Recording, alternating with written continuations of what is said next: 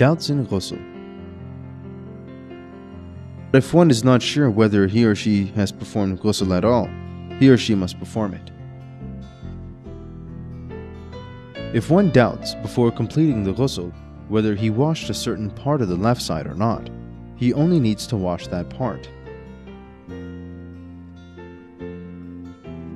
However, if after starting to wash one of the 3 parts of Ghusl, one doubts whether he has washed some or all the previous parts, he should disregard that doubt, such as doubting about the head and neck after starting to wash the right side.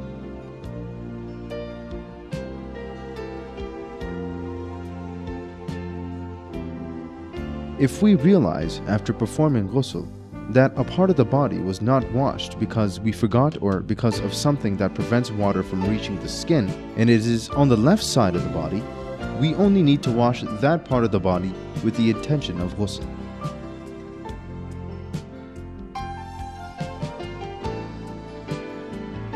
And if it was on the right side, after washing that part, we must wash the left side over again. The reason for this is that washing the left side is only correct if the right side has been completely washed.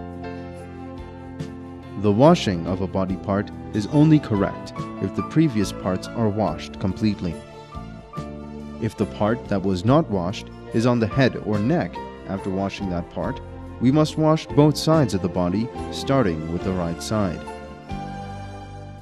Of course, this rule only applies to Tartibi Ghusl, because according to many marjas, if one speck of the body is not washed while performing Irtamasi Ghusl, the whole Ghusl is invalid.